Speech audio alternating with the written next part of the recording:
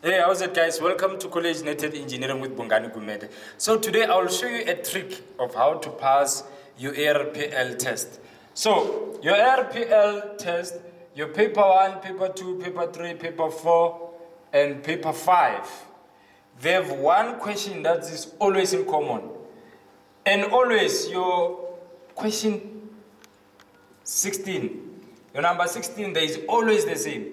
And they will ask you to draw this. Always, they will say draw. They will say draw the symbols. Always your ARPL, doesn't matter whether it's paper 1, paper 2, paper 3, paper 4, paper 5. Your question number 16, it's always the same. They ask you to draw this. I'm going to show you how to draw them so that you can be able to pass. And it's a delay on timer here. And then your delay on timer, this is how you draw it. That's your delay on timer. And your 2-pole circuit breaker.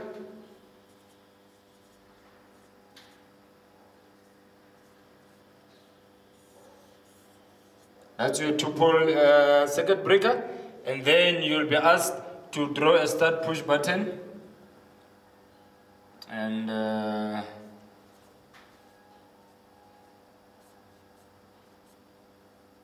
say start. That's your start push button. And you'll ask to draw your emergency stop.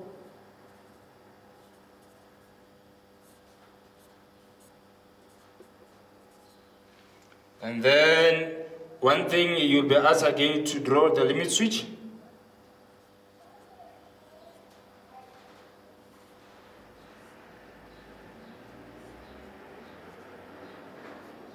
That's your limit switch.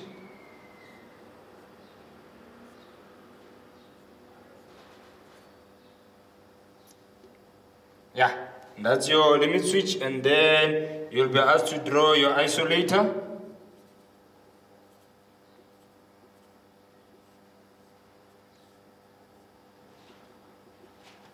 Then that's your isolator, and then the delay off.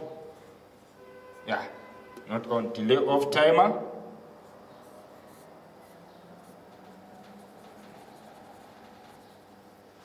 Yeah. So that's it, guys. This is another simple way just to pass your ARPL to get that marks. Also, if I think it's about 65% pass mark. No, 80% pass mark for your ARPL. You need to get 80%. So this is just free marks. Always, they remain the same. Doesn't change. Doesn't matter whether you write it tomorrow, today, you paper 1, paper 2, paper 3, paper 4, paper 5. They are number 16. It's always the same. They ask you to draw this. So you have about, let me see, 2, 4, 6, 8, 10, 12, 14. 14 marks for free. Yeah, then that's it. Thank you for watching. Let's meet on the other video. And I know this because of I have personally written paper 1, and I know my friend who wrote paper 2, and other people who wrote other papers as well. Thank you, Shapsha.